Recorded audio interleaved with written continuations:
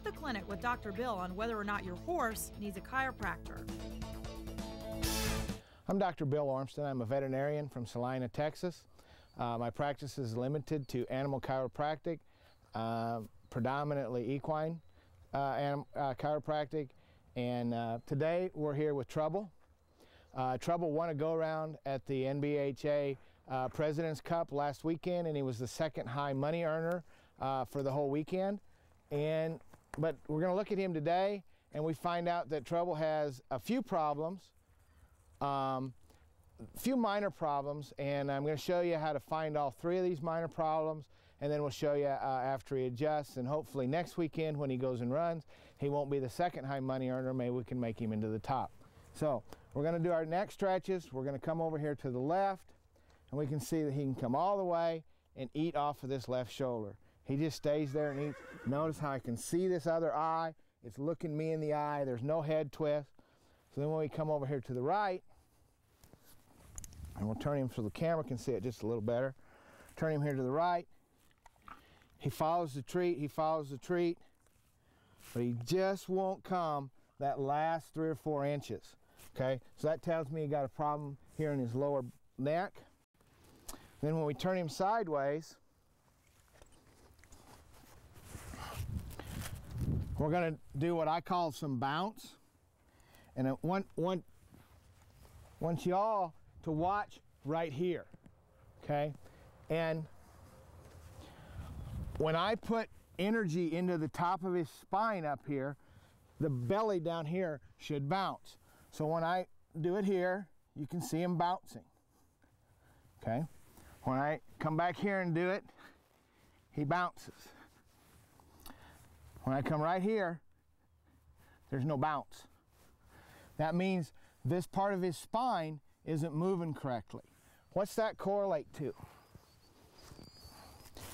If we pretend that this is the spine of the horse, this rope is the spine of the horse, Jody's the head of the horse, I'm the back of the horse. When I create energy, that energy travels fluently to the front of the horse. So the energy is generated in the back of the horse, transmitted to the front of the horse. When part of his spine doesn't move, that transmission goes out. Okay? Just like when the transmission in your car goes out, that energy can no longer flow. So we're getting some of that in this horse. Even though he's running well, we're just not getting the transmission that we should. Then let's go ahead and have him walk away from us again.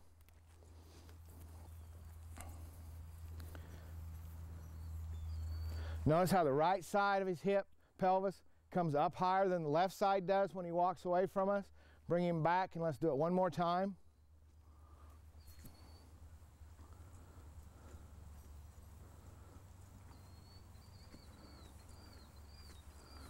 We'll go ahead and walk him away again, straight away from the camera. Watch how his pelvis moves. That right side comes up higher than the left side does. And the right side doesn't really drop below neutral either.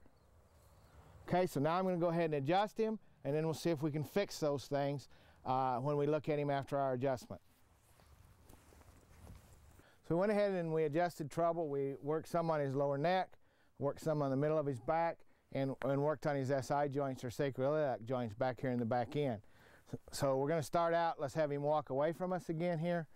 And we'll notice that that left side is starting to come up a little bit more. The right side isn't coming as high, and it's starting to go down below neutral again.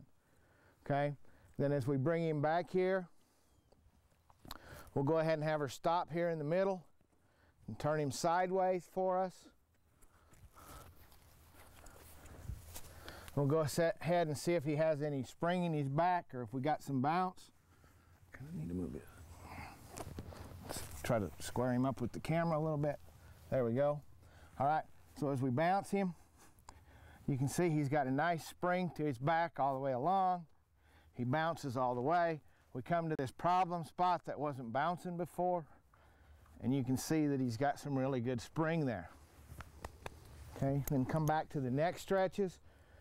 Remember that at the very beginning, Trouble had some problems coming over here and eating off his right shoulder.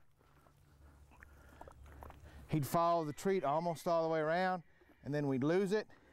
Now he's coming over here, he's eating right here, and I can see his eye. So just those few minor adjustments that we made on him has allowed him to move better.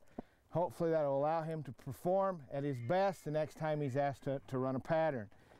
Remember, if you see any of these problems in your horse, either contact myself or a professional animal chiropractor certified by the AVCA in your area. Thank you.